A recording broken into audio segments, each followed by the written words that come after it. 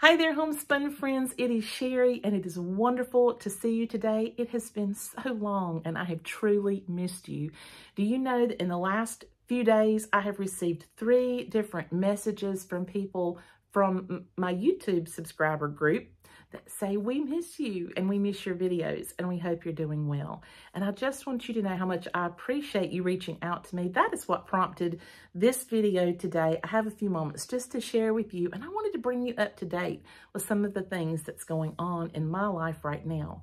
Over the past few months, my husband and I have been given a brand new opportunity, and I thought I would tell you a little bit about it.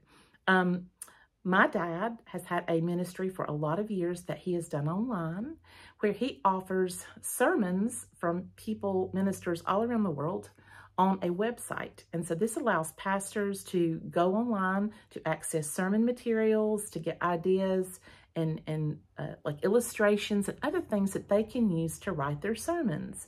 And not only does he have sermons, but he had like commentaries and other things that were like Bible study helps for them. I don't know how many people realize it, but pastors are writing a lot every week. They're writing sermons, they're doing Bible studies. Many of them are doing teaching guides and other things. And it's not too hard to run out of ideas or just to find that the well is dry. You know, for me, I know what it's like when the well is dry. I think that's one of the reasons that I've slowed down on a lot of my filming on YouTube. I wasn't really sure that I had anything important to say anymore. And I didn't know what God wanted me to say on my channel. And so I just took a pause. You know, when we aren't sure what direction that we should move next, being still is the best option. You know, just being still where we are and praying until God tells us exactly what to do. And when he opens the door and he leads us to walk through it, then our path is right there before us. And that is sort of what has happened through this opportunity from my dad. Now, when my father created this site, it was over 20 years ago, and it has been a great help to a lot of ministers. But over the last year or two, as he's faced a few health problems, and he's also approaching now his 80th birthday this year, Dad has just felt like maybe it was time for him to sort of retire from that ministry. And he had mentioned on the site that he was going to close the site down. And he had so many pastors reach out to him and beg him not to do that because they use this site, you know, to help them every week. And so many times over the months that they'll be looking for something or just looking for inspiration, praying that God will, you know, show them something to speak about, and they'll find something on this site that my dad has created. So he was praying about what to do. And that's when he approached me and my husband. And he said, hey guys, would you consider taking over this ministry? And as my husband and I prayed about it, we just felt so much excitement come over us. We thought, this is wonderful, because we have a lot of ideas now that are just flowing in our minds of ways we could continue what my dad has so faithfully done, as well as expand it a bit so that we can offer even more encouragement to pastors and wives, because we have a great love for pastors and wives. My husband has been in the ministry, well, I've been in the ministry over 40 years with him. We've been married 40 years. And then I grew up as a pastor's daughter. Many of you know that. And so ministry has been a way of life for us. Now, I didn't start out wanting to be a minister's wife. I went to college and was so excited to go. I was an English major there and looking forward to new things that God would open up for me. And I did not want to be in the ministry. I had lived as a pastor's child. I knew that that was often challenging. It was wonderful too, but it also had a lot of challenges to it. And I just wanted to be out from under that. I hate to say it was a weight, but it is a weight sometimes on you. And I just wanted to be free of that. But the more I tried to be free, you know, the more trapped I felt. And isn't that amazing how God works so often in our lives? I remember the first time that I met my husband. I was a freshman. I was 18 years old. He's 2 years older than I am. And he saw me sitting at a cafeteria table by myself having some dinner. And he told his friends, if I get through this cafeteria line and she's still by herself, I'm going to go over there and sit with her. And that's what he did. And I was so surprised when this handsome, funny young man came over. He was so humorous right from the beginning, had a great personality, very vivacious person. And he sat in front of me and he made me laugh that entire meal. And I remember him telling me one of the first things he told me is, he said, do you know one of the goals that I have for my life? And I thought he was going to be, telling me something really serious. And I said, what? And he said, I've always dreamed of wrestling a bear. And he began to tell me this story, how he couldn't wait one day to go into the mountains and get in one of those pens and wrestle a live bear. And just to hear him tell it had me cracked up. And so in the back of my mind, I thought, man, this guy is really interesting. So that night he invited me to go to a basketball game on campus. And later he told me that one of the reasons he asked me to go to that game is because he knew we both could get in free. And he had not been paid yet for his work that he did on the weekends in the as a bag boy at a small grocery store. And so he was trying to get away with not spending a whole lot of money. And that makes me laugh now when I think about it. And so we went to the ball game together. And while we were there, we talked about our majors and what we were thinking of doing with our lives. And I had been struggling with my major. I just had really been struggling overall. I sort of wanted to be a journalist. I was thinking about a couple different things. My real dream had been to be an attorney or even a paralegal. I thought, maybe God is going to just open the door for me to go on and study law or something. I didn't know. But when my husband told me, or my future husband told me his calling, it knocked me over with a feather. He said, I'm a religion major and I'm called to be a pastor. And that is the exact opposite of what I wanted. I mean, this guy had all the things that I was looking for, but why did he have to be a ministerial student? That wasn't what I wanted. And he said that he could feel immediately, the atmosphere cool in our conversation. And that was on me because I was like, I don't even want to be at this ball game now. I just can't handle this. And so it was a number of weeks, a couple of months even, that we didn't even go out anymore because I would just try to avoid him. I was struggling. I was struggling with a lot of things in my life. I'd even call my parents and ask them to come onto the campus one weekend and talk to me about maybe changing schools because I just didn't feel like I was where I needed to be in my life. And I was wrestling. I didn't really understand what I was wrestling with at the time. But later I realized that I was wrestling with God. I had already told God my plan. My plan was not to marry a pastor. My plan was to stay out of the ministry, but he had other things in mind. It took him a little while to convince me that I needed to be open to his plan and not mine. And so a couple of months later, we're on a smaller Christian college type campus now. It is now a university, and it was my dad's alma mater as well. But at the time, it was, just kind of a smaller college. And he was coming out of a building. It was like maybe a Friday or something. And as he exited the building, I was coming out of my dorm, and I saw him across the way, and he saw me. And so he called out to me. And he ran over, and he said, what are you doing? I said, well, the cafeteria is going to close. It's Friday. It closes early, and I need to get up there to get me something to eat before it closes down. And he said, well, why don't you let me take you out and we'll get a sub or something? And I said, okay, that would be great. And so off we went. And we had a wonderful time together. And I was much more relaxed at this point because God had been dealing with me. And within 3 days of that occasion, it might have been like on a Monday, we were in town and a neighboring town, and my husband, we were going down the street, and he took me into a jewelry store.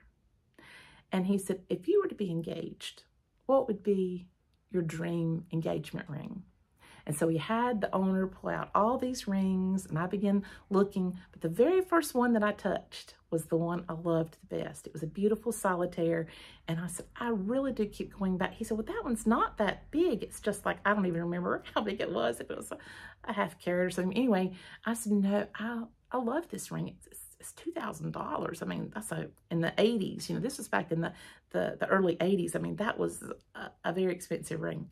And so he took it from me and he gave it to the owner, and he says, would you let me lay this ring away? I only have $3 on me right now, but I will come back later in the week and I will give you some more money towards it. And every week I will give you money for this ring if you will let me lay it away. And believe it or not, that $3 secured that $2,000 ring on a layaway plan. And I'll never forget that jeweler. He was such a nice man. He's passed away now.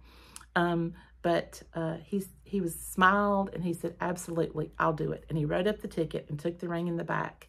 And that engagement ring was eventually mine in the future. And so was the start there of our serious path in moving forward. Now that was just a few days after we had started dating again. That Wednesday night, that was the first Wednesday night that we had started dating again, my husband had been invited to a small church in the foothills there to do a Wednesday night Bible study for a church that did not have a pastor. And it was not far from his home. He lived probably about 35 or 40 minutes from the college, and then another maybe 15 minutes from there was this church. And he invited me to go along. He said, look, I'm going to go along and do this Wednesday night Bible study for this church. Would you like to come along with me? And I said, sure, I'll go. Because I took any opportunity to be with him. And so off we went to the mountains. And when we got there, everyone was so friendly and kind. And when he finished, one of the deacons came up to him and said, would you be willing to preach for us on Sunday? We had someone lined up. It didn't work out. And we would just love for you to speak to us on Sunday. Would you be willing to preach? And my husband said, sure, I'd be glad to. So he turned to me and he said, you want to come with me on Sunday? And I was like, sure, I'll come with you on Sunday. And so it was that in just a few short weeks, this church had called my husband to be their pastor. He was 20 and I was 18. And so we started driving up every week and ministering to this church. And it wasn't long until the adult couples Sunday school class, the representative from that class came to me and said, our teacher has been filling in for like a year and really never intended to be the long-term teacher for our class. Would you be willing to be the teacher for our class? And I said, well, I don't know about teaching couples. I mean, I'm just a young girl in college. I mean, I'm freshman, sophomore. I'm not really, I don't really have a lot of life experience. And they just insisted, please, would you consider teaching us? And so I said, well, I'll pray about it. And then the next week I told him, okay, I'll do it. And so I became the Sunday school teacher for that class. And this sweet church just loved us and supported us, was so kind to us in our dating years. And it wasn't long then, my husband graduated from college, and I was a rising junior, but had decided to leave college life behind and get married because my husband was moving on to seminary. And eventually, he received his master's and then later on down the line, his doctorate. And I was, maybe just a year or two after, 2 years, I guess, after we were married, I had our first child. I was working at the time in the seminary where he was attending there in Wake Forest. And I was working in the registrar's office when our first child was born. And so then it started, once he graduated with his master's degree, then I had our second child. And so it was, I began to just be a full-time homemaker. And in that role, I felt I was fulfilling God's calling for me. And so over all these years, we've been married 40 years, this month, actually in May, we have been serving together in various churches in Virginia and North Carolina, primarily North Carolina, and what a blessing it has been. And as we have been in this calling for so long, we have a great heart for other pastors and for pastors' wives, because we have been doing this for a long time and we know the challenges. I think a lot of people look at pastors and they see them on Sunday mornings and they think that's pretty much all that they do, but they don't know what goes on. We've had several secretaries over the years that come from a secular job into the church to work there full-time, and it's not long, just a few months, and they come and they say, I had no idea that this is what it's like to be in ministry. I did not know. And so it is definitely a different kind of calling. You're dealing with all kinds of situations, all kinds of people, and you love them all.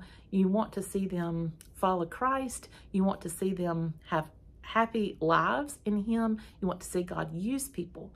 But just like them, we're human too. We all have these different struggles that we're facing. And pastors have struggles too, and their wives do. And so as we were praying about this ministry and beginning to take over this nonprofit ministry my dad had, we began to feel that burden come on us, that we wanted to encourage pastors and their wives, not just with maybe sermon materials, but with videos and other things that we could do to just maybe be a bright spot for them. And so we have a lot of wonderful ideas. And we are in the process of having a brand new website built for this ministry. We're very, very close to the end and so excited. I think our website will be up within the next 2 to 3 weeks. I have been working tirelessly in fulfilling all of the requirements to, have a registered nonprofit business, to, become a tax-exempt corporation. It takes a lot of work.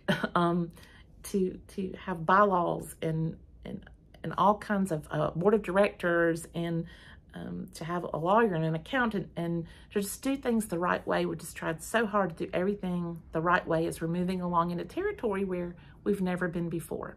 But as you can probably tell from the sound of my voice, it's exciting and we can't wait to launch this new website. Now, we're also going to be on other social media platforms. As I've indicated, we're going to have a YouTube channel. The YouTube channel is set up. We just don't have any videos on there. I did that a couple days ago just to get the channel set up so that we can create videos and come to you. Now, even though this site is going to be for pastors and their wives primarily, it can also be used by anyone, and it's totally free.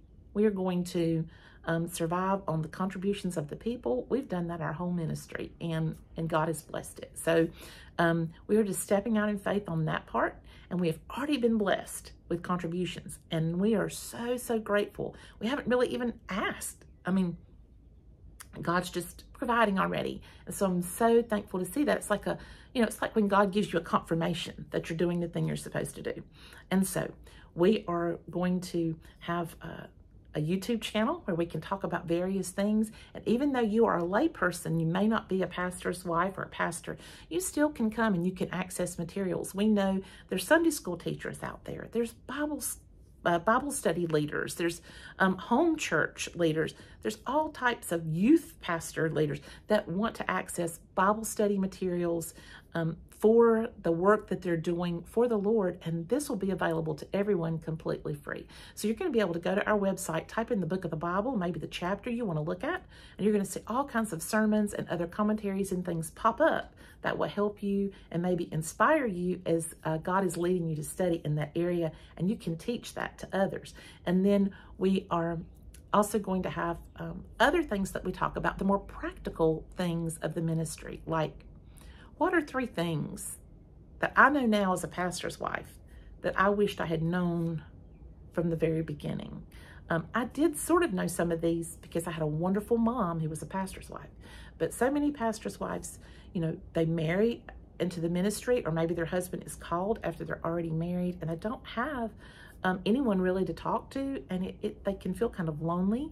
So that's one of the areas that I'm going to be talking about. I'm going to be talking to pastors' wives, and there is going to be a page on our, like a blog page inside of our website called Pastor Wife, and you are going to be able to go there and you're going to see some different, hopefully inspirational materials that I share. I'm also going to share some practical things like recipes and budgeting and other ideas.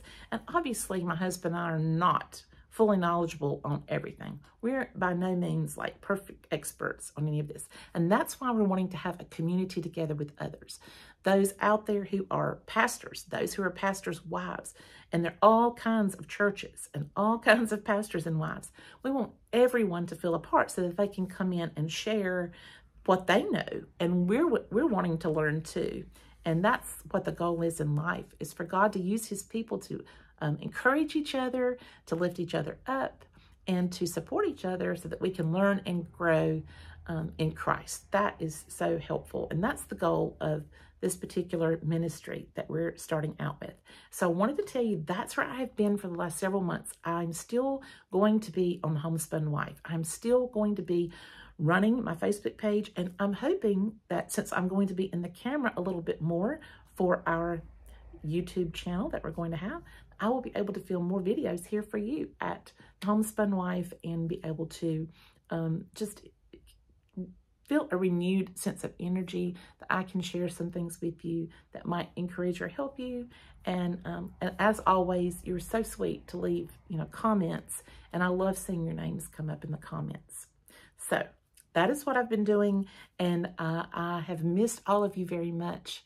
And I am hopeful that maybe I'll be able to see a little bit more of you in the days ahead. I hope you will come along when we get our new website up and running, that you will visit the website and that you will come over to our YouTube channel and subscribe. As I said, we do not currently have any videos up because my husband is off all next week, and we are hoping to film a couple videos to start us out next week. So be looking for that. I will tell you the name. The name of the YouTube channel is called Pastor Life. That's one word, Pastorlife, Pastor Life. And when you go over there, in the little icon, you will see a picture of me and my husband, and you will know that is the channel. And you can go ahead and subscribe to it if you will, and join us before we even launch and videos on there, and be a part of it, so that when we do have videos, hopefully in the next week or so, you will be in on the very first of it. And some of the videos my husband and I will be doing together, some he'll probably be doing, and some I might be doing as well. We're just going to see. We're not sure exactly what God's going to do completely, because we're walking out on faith. We're stepping out day to day and saying, Lord, what do you want us to do today? Just tell us what to do today. And he's showing us. So please pray for us. Please pray for this ministry. When the website is up and running, I will be sure to let you know. And in the meantime, I will give you our email address. It is called contact@pastorlife.com. Contact@pastorlife.com. And if you just want to send us a word of encouragement or a prayer, just send us an email. We would love to hear from you. It would be wonderful to know that our friends are praying, because we have so many locally that are praying for us, and we can feel those prayers.